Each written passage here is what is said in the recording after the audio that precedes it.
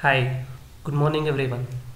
Today we'll be discussing about Obiee and we will just take a look at Obiee, how it looks like. Okay, so so first of all, I think we need to know about the Obiee. So what is Obiee? So Obiee stands for Oracle Business Intelligence Enterprise Edition. So it is also one of the reporting tool. So how it differs from the other reporting tools is that this reporting tool is basically give you some analytical information. So what I mean to say is, let's say if it is an analytical report, so by looking at the report you will be in a position to decide something based on the data displayed on the report, and you will be in a position to decide, so which will help you to make a decision. So that kind of reports we will be calling it as analytical reports. So here our Obiee will by using the Obiee we will be creating the analytical reports. Okay, now uh, coming to Obiee, so I will not be discussing deeply on the architecture of the Obiee, but basically we will be discussing about the basics of architecture, so which will help us to understand more about how Obiee works and what is Obiee and all. I mean, what are the servers that are involved in the Obiee and how the data flows between them. So this is the primary thing that you need to know. So because every time whenever we are creating a report, so you need to have a holistic idea of all the Obiee, how it works. Then only you will be able to create some analytical information out of it. Okay, so basically coming to architecture, so we have one main server, so which is called BA server.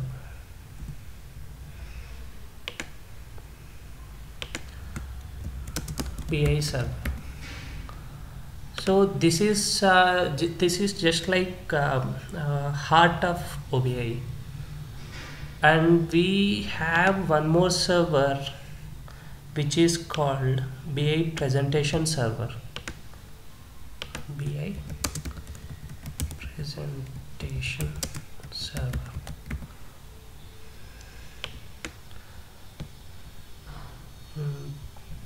Okay, let's move this to here, and we have databases, correct? Here a stack of databases, either it can be a database or data warehouse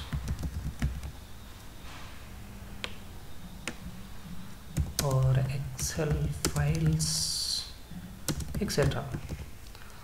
Okay,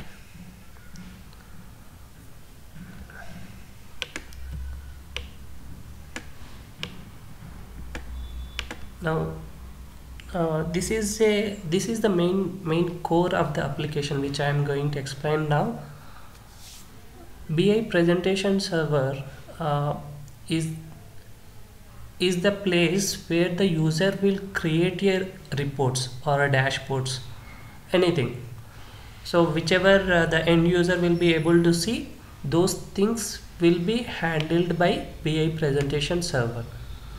Okay, assume that we have created one report, a basic kind of report which will display a single table with all the values inside it.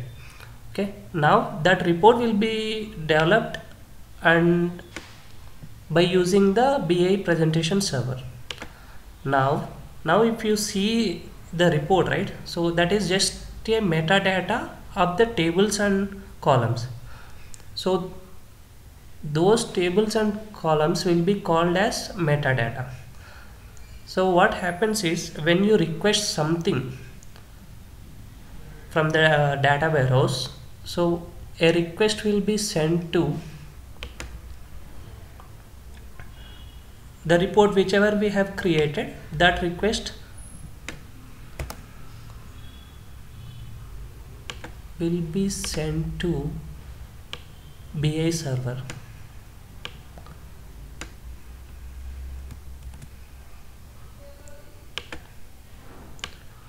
BI server, and BI server will read that metadata, and based on the request it will send the information to database,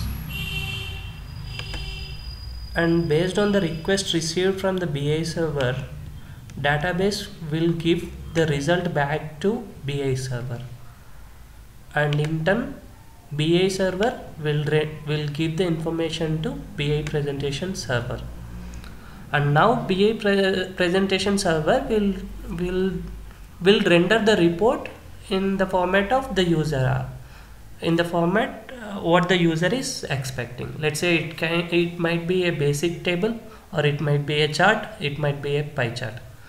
Now this is the basic things, but now what is going on here? So basically, right, so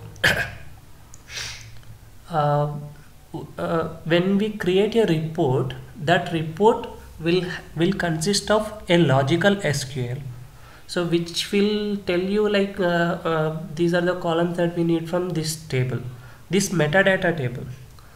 Okay, now that logical SQL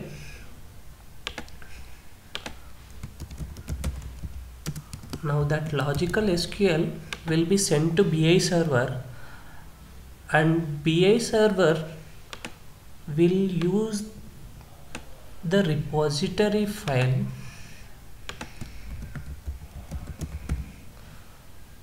but it will use the repository file, and based on the configuration that have been developed under repository, it will BI server will form a physical SQL,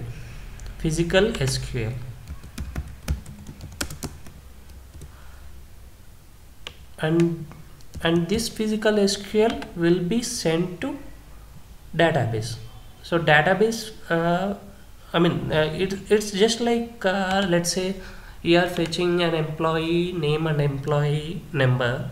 So select employee name, employee number from employee table.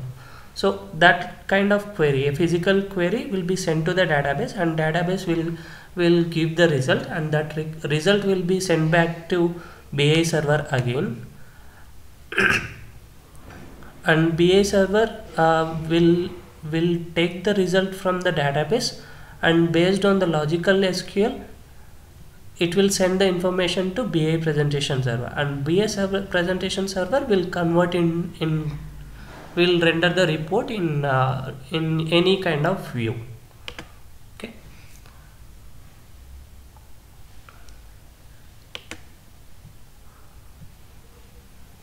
And now now with this you might have understood that complete flow, how a report will get executed in Obiee environment. Okay, now let's say we are scheduling a report. So how will this scheduling thing works? So basically we will be having one more server, which is scheduler, BI scheduler, so which will store the information of all the scheduling information. And whenever a report is scheduled, let's say every Friday it should run a report at this time, and it should send a mail notification to this address. So those information will get stored in the BI scheduler server, and a service will be running on top of it, so that whenever it triggers, BI scheduler will send the request to BI server, and that report will get executed, and it will be sent to a respective recipient. Okay. And now coming to the repository. So repository is nothing but a file, so which will be again developed by using administration tool, BI administration tool, BI admin tool we can call it as. So this BI admin tool will be used to create a repository. So in later classes we'll be creating this repository file, and we are going to deploy this repository in the BI server, so that whenever a request uh, is being sent from the BI presentation server, it will use the repository file, and based on the configuration which is there in the repository, it will form a physical query, and that physical query will be sent to the database and and continuously. Okay. um, this is the basic flow how Obiee will work.